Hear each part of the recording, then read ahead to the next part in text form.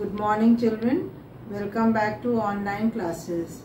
I hope you and your family are safe at home. Now we are going to start with the second chapter, The Injured Swan. This is the story of Gautam Buddha, whose name was Prince Siddharth. You must have heard the name of Gautam Buddha.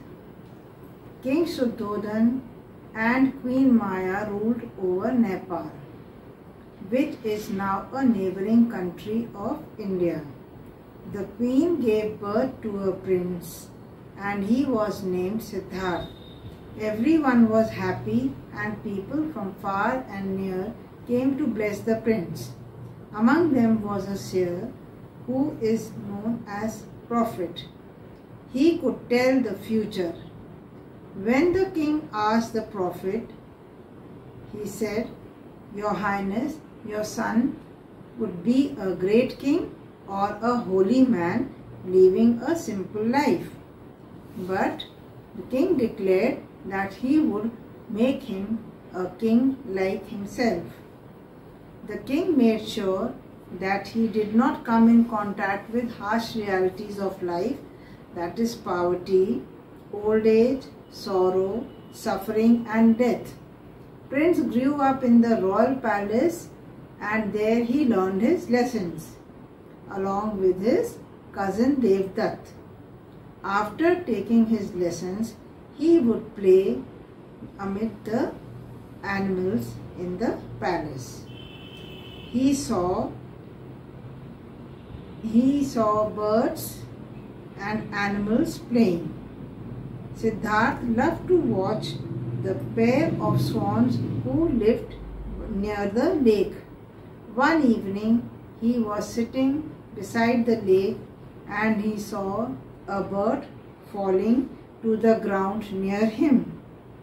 An arrow had pierced its wing and it was bleeding. Suddenly, he heard a loud voice, "Where is the bird?" Siddharth said, "It is a wild bird. It belongs to no one." Devdutt said, "But it is the law. Whoever shoots it is his bird." Both had a quarrel. Finally, they went to the court. The ministers agreed with Devdutt. But Siddharth said that if the bird was dead, then it was his, but it is still alive. Then a wise man came and said that only if the bird could talk.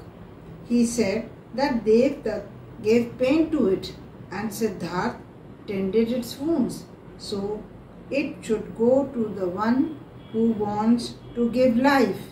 So Siddharth took care of the bird and soon it flew and joined its flock. Devdutt got a lesson from this, that animals also have feelings. So children, we should always take care of birds and animals and we should not hurt them. Now I am going to read few paragraphs of the story. Listen carefully and try to read it at home. The Injured Swan. King Shuddhodhan and Queen Maya ruled over the Himalayan kingdom of Nepal. Soon the queen gave birth to a prince. The happy parents named their son Siddharth. There was great rejoicing in the kingdom. Rejoicing means that people were very happy. People from all around came to bless the child. Among them was a seer who could also tell the future. When asked by the king, he said, "Your Highness, your son could be a great king," or a silence fell on everyone as the seer paused. Paused means to stop a while.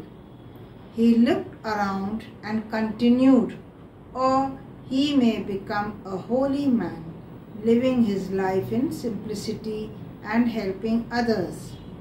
King Shuddhodhan declared, "I will make sure he becomes a king like me."